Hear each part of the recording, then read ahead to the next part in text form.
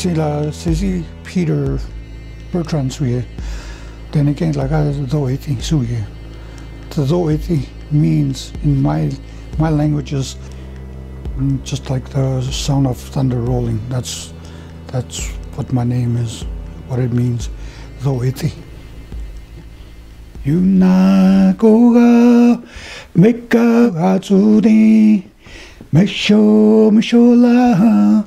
It means the river. We've always traditionally known the river as Mitschola.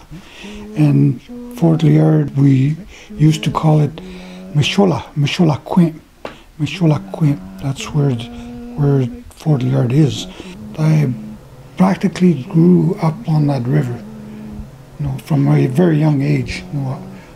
I knew how to start up my dad's kicker, and I know how much gas in the tank to mix, and we'd go set fish net, and then we'd go out hunting,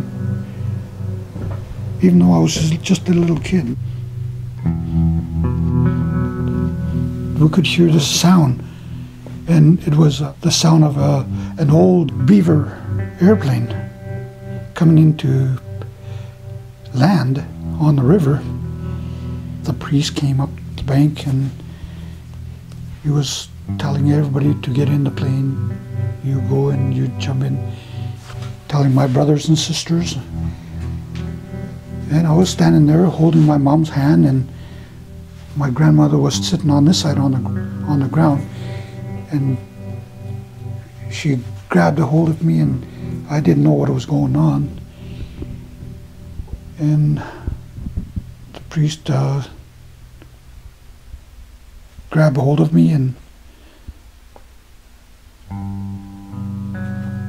put me in the plane with everybody else.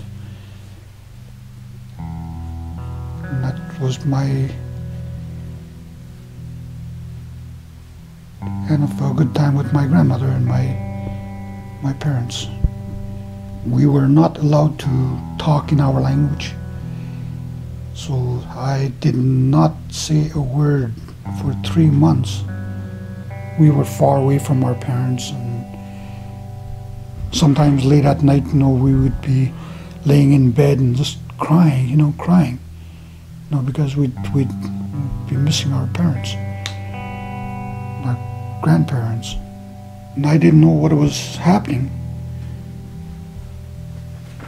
And I didn't even get a chance to say goodbye to my dad.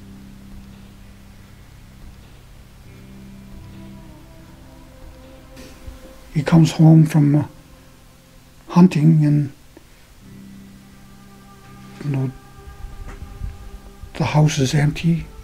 There's nobody around. And to find my grandmother, weeping her heart out,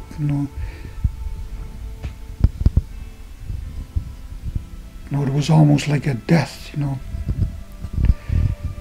We're no longer around. I would describe myself as a loner. It took me a long time, to try to bury everything. There is a lot of anger.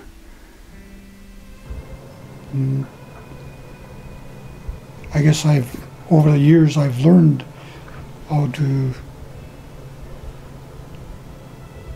suppress my emotions.